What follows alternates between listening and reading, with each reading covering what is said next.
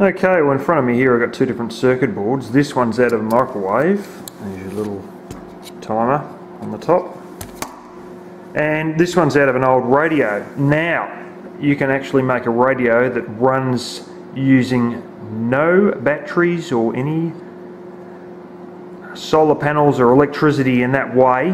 Out of basically scraps out of these two circuit boards.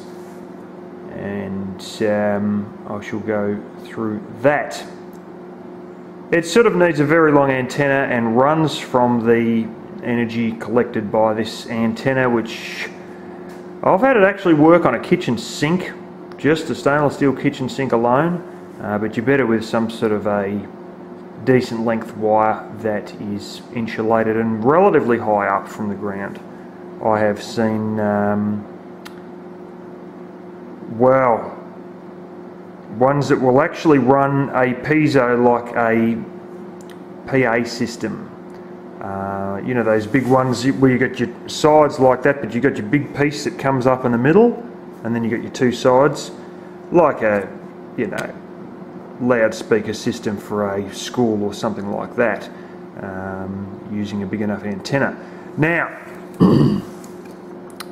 what we're looking for here primarily is this piece here. That there is effectively a piezo speaker. Now you get a pen, which you all know what a pen looks like, and super glue it round that little hole there, and you can make that into basically a crystal radio earpiece, because these microwaves tend to use piezo speakers in them. Another one that does is the little birthday card speakers, but these piezos do take very little power, but even with the piezo it's still exceedingly quiet. Then you also need what's known as a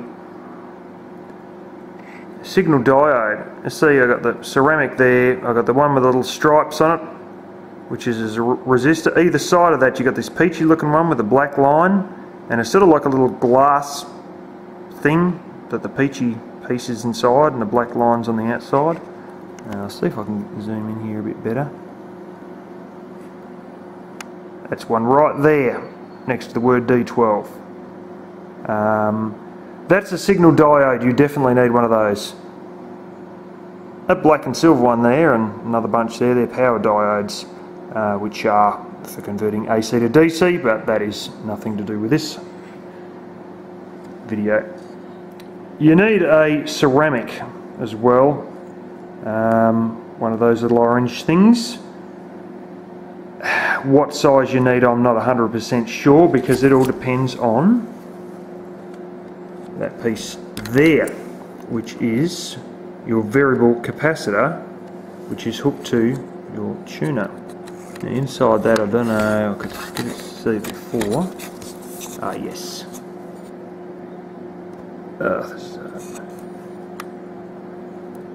Little discs spinning around, and some are meshing in with others, and that changes your level of capacitance. In all this, you also need a coil of wire, like that, those two orange things you see. But you can make those using like a normal bit of wire wrapped around a screw, basically, or like a little bolt or whatever, which you're quite liable to find when taking apart some of these things.